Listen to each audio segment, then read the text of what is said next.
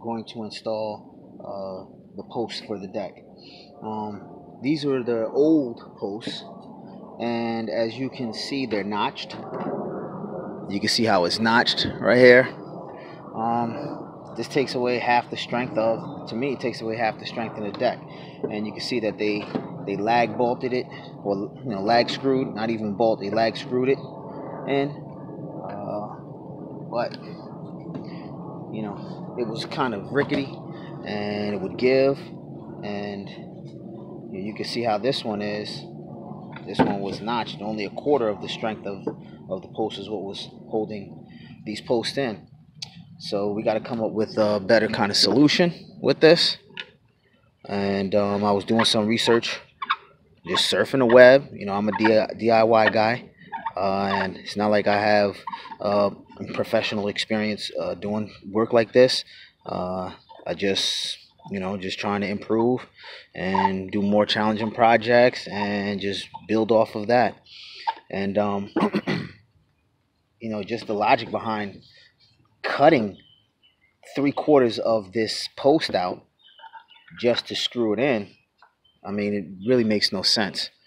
And like I said, when people would grab the deck, touch onto the railing, it would shake and stuff. So I mean, it gets it done. I mean, it looks like it looks good, but to me, it just wasn't strong enough. It might be because it's also, the deck was built in 2003, so maybe, and it's 2018 now. So this is what we're doing. I put just a piece of scrap wood right here just to hold on to the base, just to hold the 4x4 up. Right here, this is where the old lag screws were, and how it's not flush. So what we're gonna do is I'm just gonna use the screwdriver, my little chisel, and just get some of that extra stuff off, because you want it to be flush. Want everything to be flush when you put it on. Yeah, and I just can't imagine when whoever, the previous owner of this house, when they had it done, they just wanted the deck done. But I would think the contractor would come up with a better solution than this. This doesn't make sense. Or maybe this was back, that's how it was in 2003. But to me, logically, it just didn't make sense. So now this is all flush.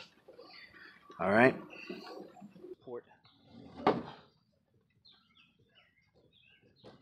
4x4. We're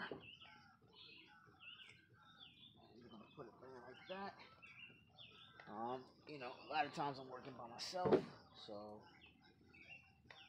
we got to come up with solutions that function by myself. Support that. I got a couple of screws right here. That's just to hold the wood. Just to hold the wood in place. While I put these things together.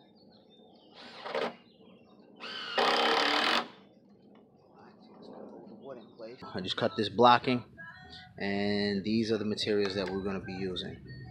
So these are the ledger locks. There's going to be 4 ledger locks. They're 3 and 5/8 inch screws, and these 2 are the ThruLoks to replace instead of 1/2 inch lag bolts. Much better, they're easier, it's faster to use. And these are 3.5 inch spacks, exterior deck screws. So that's what we're going to be using to ensure that I have a nice and sturdy deck post.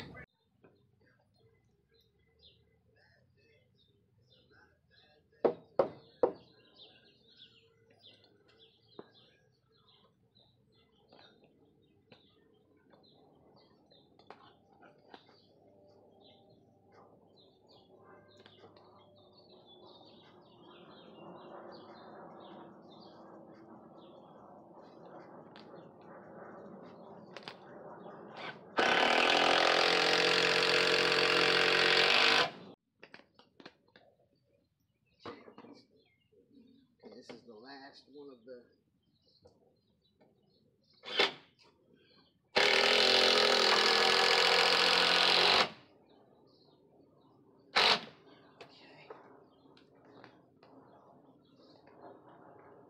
Okay, so now I'm going to measure a piece of wood, some more blocking right here, pinch it in between here. As you can see, lateral, this forward and back motion is pretty secure, but this side-to-side motion is not. So put a little blocking right here, and I'm going to hit it with 4 stack screws, one here, here, here, and here.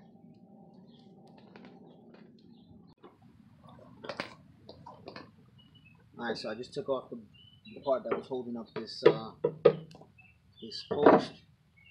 So now what I'm going to do is I'm going to put this piece in here.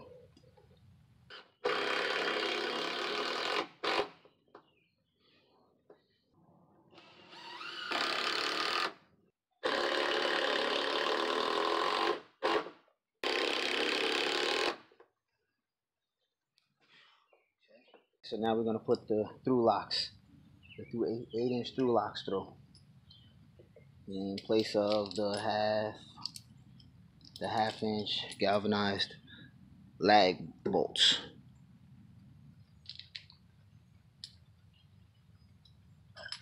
Screw it, the washer. Okay, so this is where the temporary screw was, just to hold it. I'm going to put a bolt here. Going through this way, put a bolt right through here, maybe right here, that'd be better.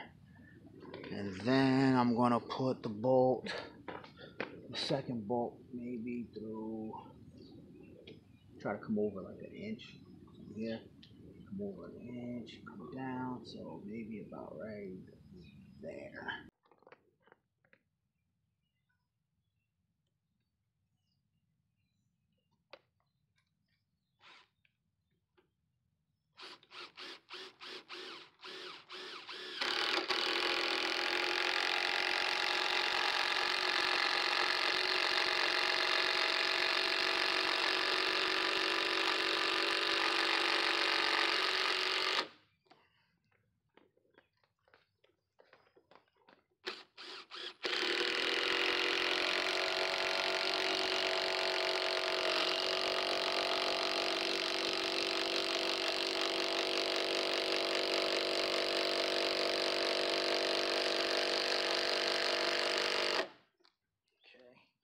So I didn't screw it all the way in, so you just got it all the way through. Alright, so then you twist the,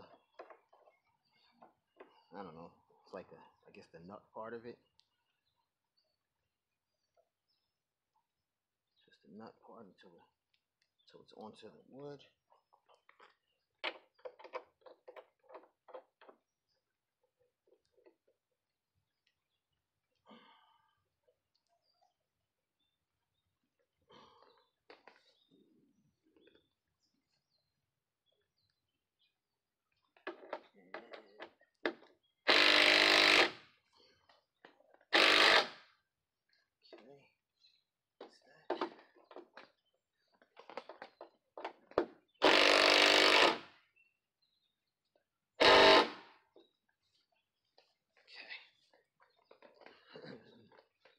No movement. Look at that.